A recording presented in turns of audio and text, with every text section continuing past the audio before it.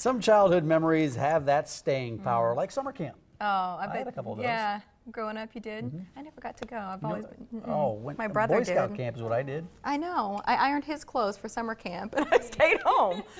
Think your kids would enjoy superhero training or Lego Mania or a princess adventure? How cool is that? Back today from the Omaha Children's Museum, Callie Larson. Hi, What's up, Callie. Callie? Hey, guys. Nice to Good see you again. Let's start with the first, which is Spring Bling. It's hard to say, yes. It's a very two tough words to say. Yes, yeah, it's been so nice out, and spring officially starts next week. So we are kicking it off next Saturday, the 21st, with Spring Bling. So you can bling it up all day. We have visors and butterflies. I know last year we had sunglasses, notebooks, and you can just bling them up. Just craft projects for kids, so rhinestones and sequins and glitter and anything that sparkles. Yeah, absolutely. It said spring bling. I was trying to say bring spring. That's why I was getting confused. We could do that it's already too. Here, yeah. Are the dinosaurs still hanging out? They are. They're only here until March 22nd, so you got one more week to come in and dance with the dinosaurs and dig up some fossils. So they'll be going extinct here pretty soon. Yeah, and then the farmers, they're getting ready to get in their fields right now. And they are. We came to that exhibit that kids can learn some of the lessons of farming with those interactive exhibits, right? Is it still there? It is, yep. Spring comes spring planting for farmers, and we have about less than 1 month left of Once Upon a Farm, which is our special exhibit upstairs on the second floor. So you still have some time to come and see us during your spring break and check out the farm exhibit. Why was this important to bring to the museum when the idea first developed? Right. Well, we really wanted to show, kids who live within the city limits about farm life and agriculture. Nebraska is such a prominent state for agriculture. We wanted to really make that show and educate kids and families about it. Yeah, summer camps. Okay, that's why we're here, right? That's why we brought you in today to talk about these summer camps. So what's available for kids this year?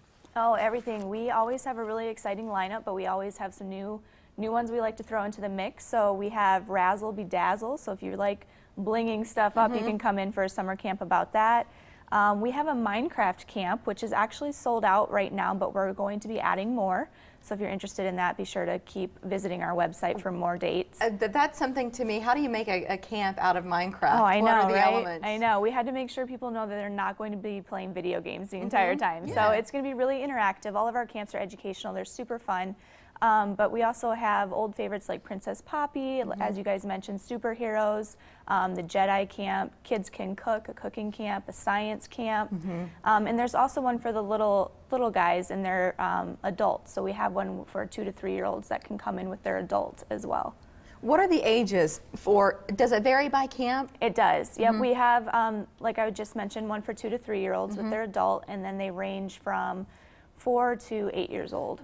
Okay, so the cooking camp, for example, might be for kids 6 who are to 8. Yeah, a little older, higher end on that. And then registering for these camps, are there advantages to getting in right now? Are there any savings that you can take advantage of? Yeah, like I said, there's already some that are selling out. So get online, visit our website at ocm.org, and you'll get $10 off if you register before April 1st. Thank you very much. And then winter hours. Are you still operating under those for a time? We are, yep. We still have winter hours.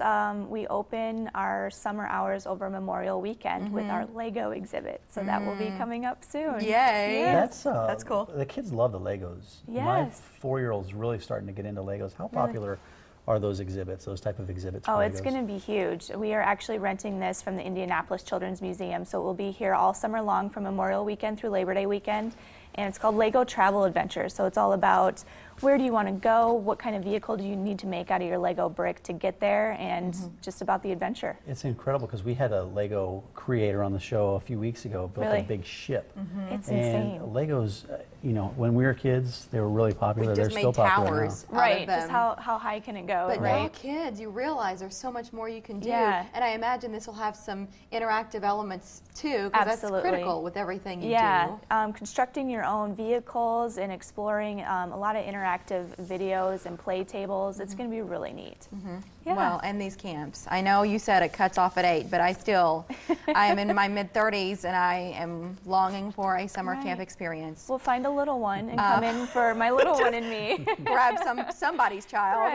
Right. Can you do one for moms and their fur babies? And I'll bring my 4-legged son there in. We'll find something to do there.